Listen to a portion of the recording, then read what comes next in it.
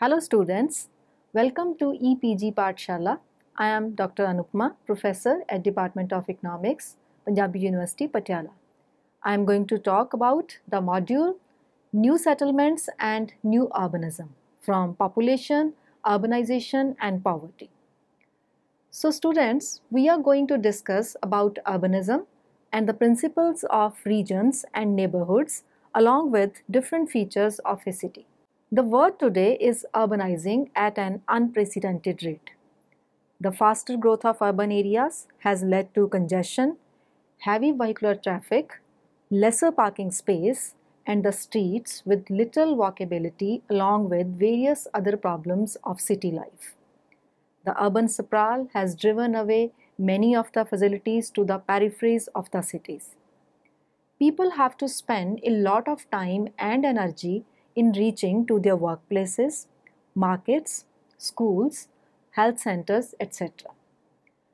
Such type of city life is putting a lot of pressure on environment and affordability of routine life of urban residents. Shopping malls, fast food restaurants and office parks were placed along collector roads, large blocks, and parking lots increased the number of barriers to pedestrians and automobiles and generated traffic congestion. Residential areas became isolated from each other, articulated by excessively large streets, narrow sidewalks, huge front setbacks, and very few trees. In addition to these problems, modernist roads encourage high speed and therefore accidents. The sprawl's physical structure contributes to eliminate the vitality of the public spaces and to enhance the isolation and the tedium of contemporary suburban life. Moreover, suburban sprawl depends on the use of agricultural land, therefore putting at risk the local economy. With high maintenance cost of automobiles and urban infrastructure. Therefore, the urban planners are trying to think new ways to develop and to manage a modern city which has no limits to its expansion as people are fastly moving from rural to urban areas as the economy undergoes several structural changes. These concerns of the urban planners have led to the idea of new urbanism, who idealize city to be a walkable, livable, and pollution-free place. So in this perspective, this module aims to throw light on what is new urbanism, what are the basic principles of new urbanism, what are the principles for a region, the principles for a neighborhood, district, and the corridor, the principles for street, blocks, and its buildings. Let us define new urbanism. New urbanism is an urban design movement that originated in the United States of America in 1980s.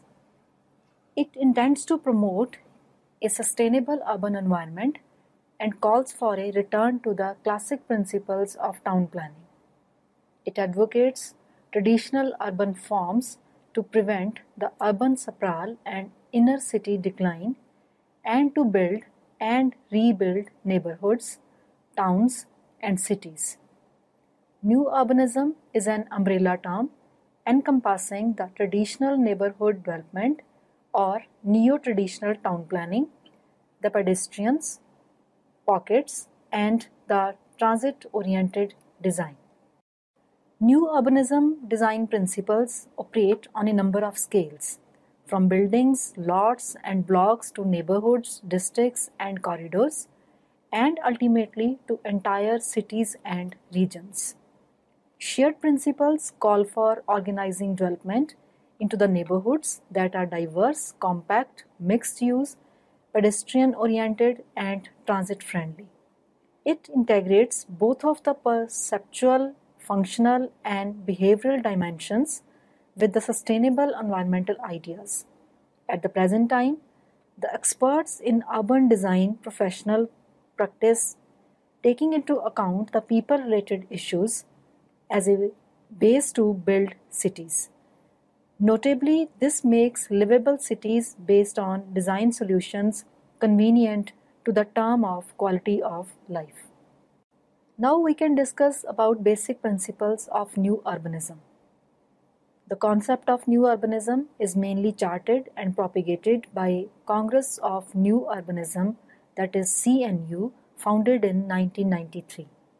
It emphasizes that the new urbanism should follow the principles such as that neighborhoods should be diverse in use and population, communities should be designed for the pedestrian and transit as well as the car, cities and towns should be shaped by physically defined and universally accessible public spaces and community institutions. Urban places should be framed by architecture and landscape design and celebrate local history, climate ecology, and building practice. The design principles of new urbanism are based on aesthetic, environmental, and functional aspects. They are structured in three levels. Number one, the region. Number two, the neighborhood, the district, and the corridor. Number three, the street, the block, and the building. We can easily see that a region is a larger area. Within region, we can find various neighborhood districts and the corridors, and the lowest part of planning ladder are the streets and the blocks and buildings therein. The CNU has suggested 9 principles for each of these three levels. Thus, there are 27 principles in all for following the strategy of new urbanism as charted by CNU. In this context, first of all, let us discuss about the region. The region has clear boundaries and encompasses cities and towns, which in turn are organized in neighborhoods and districts that are integrated by transportation corridors. Additionally, the region includes the metropolis, the cities, and the town. Each one has a center and clear boundaries, establishing a relationship with the rural and natural environments. The system, suburb, or city focuses on pedestrian accessibility, density, and regional mass transportation. According to CNU, the development patterns should not blur or eradicate the edges of the metropolis. Infill development within existing areas conserves environmental resources, economic investment, and social fabric while reclaiming marginal and abundant areas. Metropolitan regions should develop strategies to encourage such infill development over peripheral expansion. Where appropriate, new development contiguous to urban boundaries should be organized as neighborhoods and districts and be integrated with the existing urban pattern.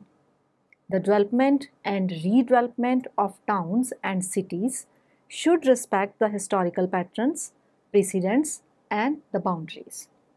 Cities and towns should bring into proximity a broad spectrum of public and private uses to support a regional economy that benefits people of all incomes. Affordable housing should be distributed throughout the region to match job opportunities and to avoid concentrations of poverty. The physical organization of the region should be supported by a framework of transportation alternatives.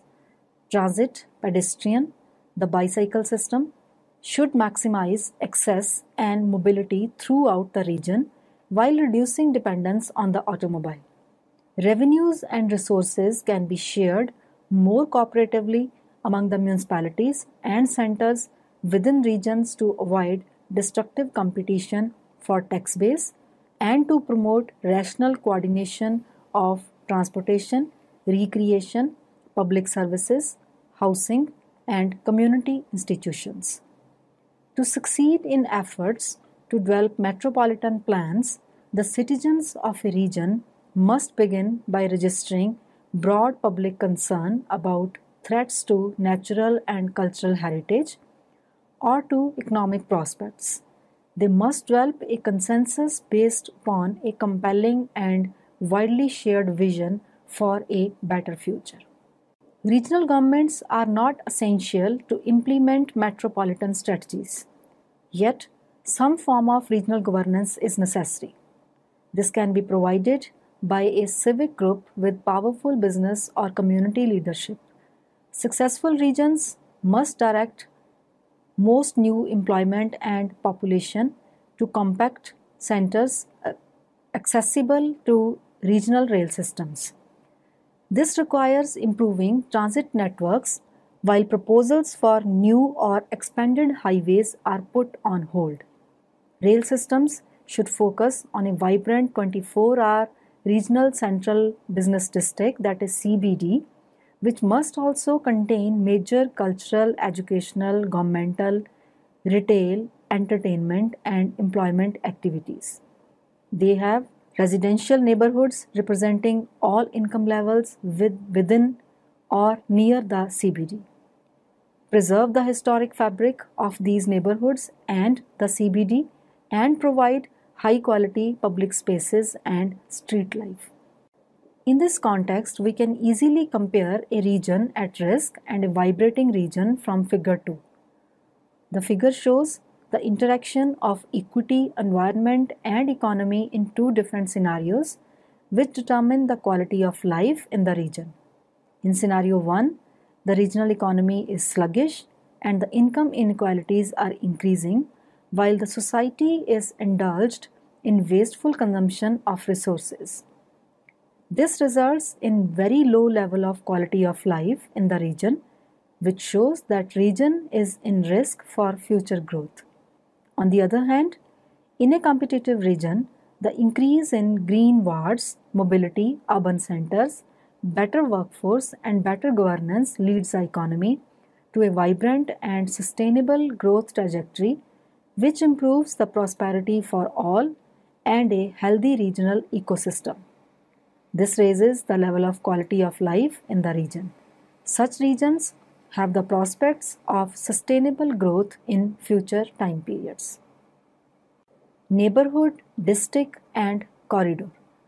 The neighborhood is a limited area with a good balance of activities structured around a center where squares, public buildings, major density, and urban life can be found. A city is made of neighborhoods and districts articulated by corridors. It possesses a main center and the other centers of neighborhoods and districts. A 5-minute walking radius, that is 1320 inches or 402 meters, defines the size of a neighborhood. Districts are sectors where one use predominates. The corridor is a continuous element such as a great avenue or a park that integrates and articulates the metropolitan structure. Access by foot is of fundamental importance to the neighborhoods as it integrates housing, shops, workplaces, parks, and civic facilities into one community. The CNU principle states that the neighborhoods, the district, and the corridor are the essential elements of development and redevelopment in the metropolis. They form identifiable areas that encourage citizens to take responsibility for their maintenance and evolution. Neighborhoods should be compact, these should be pedestrian friendly and mixed use. Many activities of daily living should occur within the walking distance, allowing independence to those who do not drive, especially the elderly and the young. Interconnected networks of streets should be designed to enhance walking, reduce the number and length of automobile trips, and conserve energy. Within neighborhoods, a broad range of housing types and price levels can bring people of diverse ages, races, and incomes into daily interaction, strengthening the personal and the civic bond, which is very essential for an authentic community.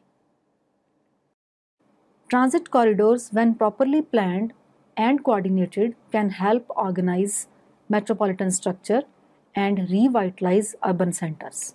In contrast, highway corridors should not displace investment from existing centers. Appropriate building densities and land use should be within walking distance of transit stops, permitting public transit to become a viable alternative to the automobile. Concentrations of civic, institutional, and commercial activity should be embedded in neighborhoods and districts, not isolated in remote, single-use complexes. Schools should be sized and located to enable children to walk or bicycle to them. The economic health and harmonious evolution of neighborhoods, districts, and corridors can be improved through graphic urban design codes that serve as predictable guides for change.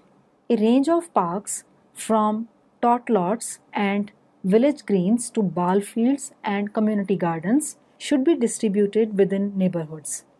Conservation areas and open lands should be used to define and connect different neighborhoods and districts.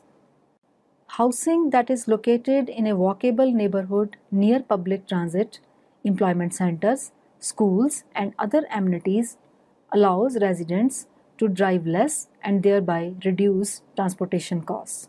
Development in such locations is deemed to be location efficient. Given a more compact design, higher density construction, and or inclusion of a diverse mix of users. Thus, housing location and proximity to transit is a major variable for household energy consumption, the cost borne by household, and hence the quality of life of a particular household and the neighborhoods in general. The difference in energy use by various types of households in conventional suburban development and transit-oriented neighborhoods is shown in Figure 3. As the bar graph shows, if a household moved from a single-family detached home in a conventional suburban development, that is CSD, to a house of the same size in a compact transit-oriented neighborhood, that is TOD, its energy use would be reduced by 39%. If that home included Energy Star energy efficiency measures and if the residents drove a fuel-efficient car, then the household's total energy use would be reduced by 54% compared to the conventional low-density suburban scenario. The difference is also marked in the single-family attached unit scenarios. A household living in a single-family attached home in a CST would use 42% more energy than one living in the same unit in a transit-accessible site. If that TOD single-family attached unit were 20% more energy efficient and used only one green car, the household would reap energy savings of 57% over the conventional building and location scenario. The biggest difference is seen when a multi-family home in a low-density development is compared to its transit-oriented counterpart. In that example, the household consumes 50% less energy annually simply by living in a compact location with convenient access to transit. If the multi-family unit incorporated some energy efficiency measures and if the household drove a fuel-efficient car, then that family would consume 64% less energy than a conventional multi-family unit in a low-density development. Deeper examination of the graph reveals even more interesting results. Conventional non-green TOD households consume less energy, that is 93 to 147 billion British thermal units or BTU per year, than the same units in a CST using 186 to 240 million BTU per year. Even when comparing the most efficient of the conventional non-green CST households using 186 million BTUs, they still do not match the least efficient conventional TOD scenarios using 147 million BTUs per year. A CST single family detached house uses 93 million more BTUs per year than the same house in a TOD location. The most energy efficient housing scenario studied using 67 million BTU for an energy efficient TOD multifamily unit with a green car consumes only about a fourth of the total annual BTU of the least energy efficient housing approach examined in this study, which is using 240 million BTU per year for a single family detached household in a CST. The graph illustrates the potentially drastic differences in energy consumption rates when housing development shifts from conventional low-density development patterns to a more compact, transit-oriented, location-efficient development patterns, characteristics of many urban neighborhoods.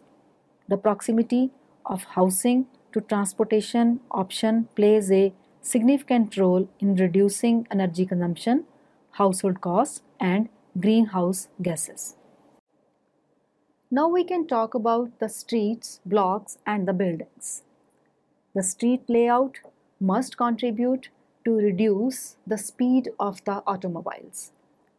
The streets must be sited by the front facades of buildings whose entrances connect directly with them. Blind facades are avoided as the arrangements seek for a major number of transitions between interior and exterior spaces. The front setback of the buildings must be the smallest possible and non-existent in commercial buildings. The interest is to use inhabitants' natural surveillance to enhance urban safety and the street life. Pedestrians must be able to choose between different options of routes to move from one place to another. Besides the streets, there must be the alleys and the pedestrians' ways. Cul-de-sacs must be avoided. Back alleys are suitable, for example, to access garages and outbuildings. In the residential areas, there must be a minimum set of certain typologies: apartments over commercial space, apartment buildings, row houses, live work units, in order to guarantee diversity of space use through time. The upper floors of the commercial buildings must be used as homes and offices, thus characterizing mixed-use buildings. The parking lots must be located behind the buildings, but the garage buildings take people directly to the sidewalks, promoting vitality in the streets. The CNU further emphasizes that architecture and landscape design should grow from local climate, topography, history, and building practice. Civic buildings and public gathering places require important sites to reinforce community identity and the culture of democracy. They deserve distinctive form because their role is different from that of other buildings and places that constitute the fabric of the city. All buildings should provide their inhabitants with a clear sense of location, weather, and time. Natural methods of heating and cooling can be more resource efficient than mechanical systems. Preservation and renewal of historical buildings, districts, and landscapes affirm the continuity and evolution of urban society. UN Habitat in 2014 has suggested a simple street network model for 18 km street length per square kilometer as shown in figure. The figure shows that this model suggests that in an area of 1 square kilometer, 9 vertical and 9 horizontal streets are designed to form a street network. The distance between two adjacent streets is 111 meter and the total street length is 18 km. In this street network model, both street hierarchy and block size are considered. This simple model demonstrates the balance between street and other land uses. City management and urban planners could adjust the design pattern of the street network, but a street density level similar to the one recommended in the model should be maintained. Apart from this model of connectivity, the safety model says that the streets should have 7 qualities. Number 1, human presence. People in public space must feel the presence of other people in the space and in the buildings surrounding the space. The sense that we are not alone and are being observed helps us behave properly and feel safe. Windows are symbols of that presence, whether people are behind them or not. Mixed-use buildings help promote 24-hour presence. The second quality is that of congeniality. The dimensions and scale of the space should encourage comfortable interactions among people. The third one is that of human protection. Mechanical devices such as cameras and gates should be invisible. Where possible, police presence should be personal, on foot or bicycle, so police officials can interact with others. The fourth one is visibility, light, and openness. Open views that enable us to see other people and to be seen by people driving by as well as by others in the space provide natural supervision. Lighting should ensure nighttime visibility. The fifth quality is that of order. Coherent landscapes, streetscapes, and signs in both the public rights of way and bordering properties make a clear statement that a space is well managed and safe. The sixth quality is that of connections. Spaces must be perceived as part of an interconnected network of streets and public open space, so we feel we have access to others who make the space safe. The seventh one is that of legibility. The clarity with which each space connects to the rest of the city helps us understand the form of the city, keeps us from feeling lost, and assures us that we are in control of our relationship with the city spaces and the people residing in them. However, the safety in the streets differs according to the type of the street. The safety in neighbor streets requires the households with open front yards and large windows. Similarly, the commercial streets also safe and secure if there are glass windowed storefronts which make each activity on the street visible to the merchants. On the other hand, the safety in civic spaces such as parks requires that the vistas should be broad enough and all parts can be seen by people in the space and by motorists driving through. Entrances to the buildings can be clearly marked. There is ample and regular lighting. Trees and landscape material do not block views at eye level. The sizes of buildings are in scale and the dimensions of the space to communicate its importance. Thus, for any type of street, the message for safety and security is that a correct design can prevent crime and turn street walking a safe and desirable option, which has its own impact upon the sustainability of the region in general and households in particular. So students, let us sum up what we have learned from this module.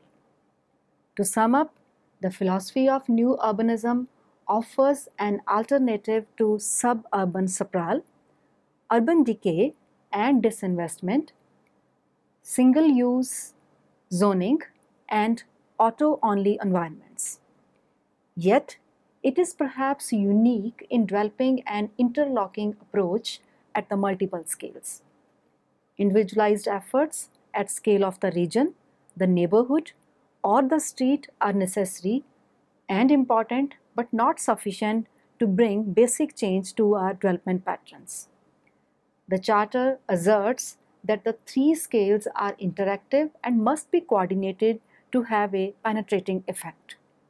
This notion that each of them are interdependent and mutually reinforcing is the result of a new perspective.